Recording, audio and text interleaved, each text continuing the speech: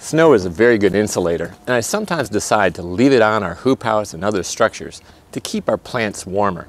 Today I'll talk about how we use snow as insulation, when I decide to remove it from our structures, and when I leave it alone.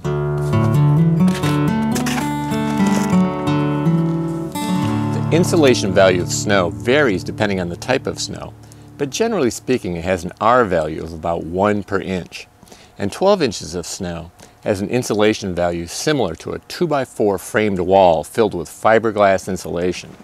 Much of snow's insulation value comes from tiny pockets of air trapped in its lattice structure.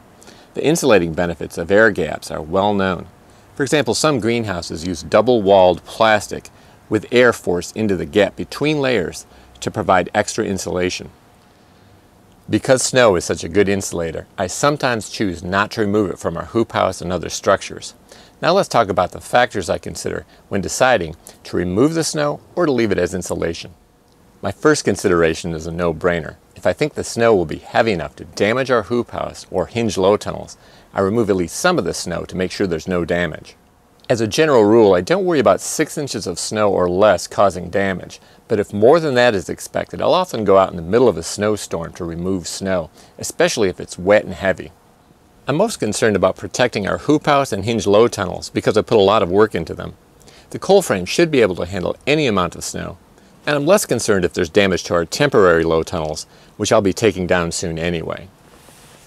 Now, assuming the snow isn't heavy enough to cause damage, let's look at the other factors I consider when deciding to remove the snow or leave it as insulation.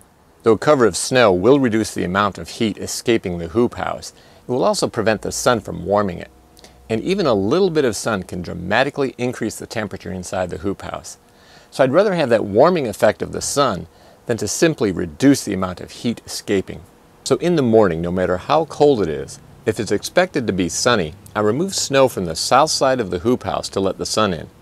Even on days below 10 degrees Fahrenheit, it can get up into the 70s under double cover when it's sunny. Though I remove the snow from the south side of the hoop house, as you can see here, I don't remove it on the north side. Again, assuming it's not heavy enough to cause any problems. Since no sun enters from the north, there's no benefit in removing the snow, while keeping it in place provides a little bit of insulation and prevents some heat loss. I use the same approach on low tunnels that are in sunny areas of the garden.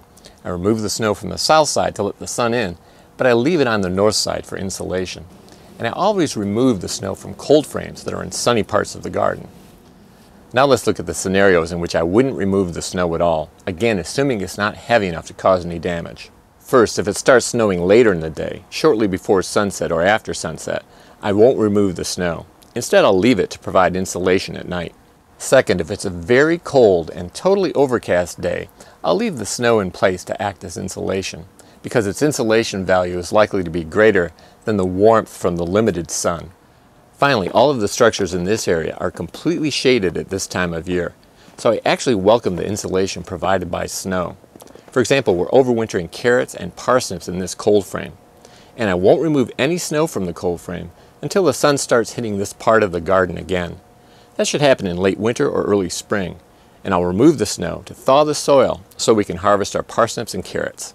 So snow is a very good insulator, and basically we don't remove it unless it's heavy enough to possibly damage a structure or it's preventing the sun from warming our crops. Hopefully this video gave you some ideas on how you can use snow to insulate your hoop house, greenhouse, cold frames, and other structures.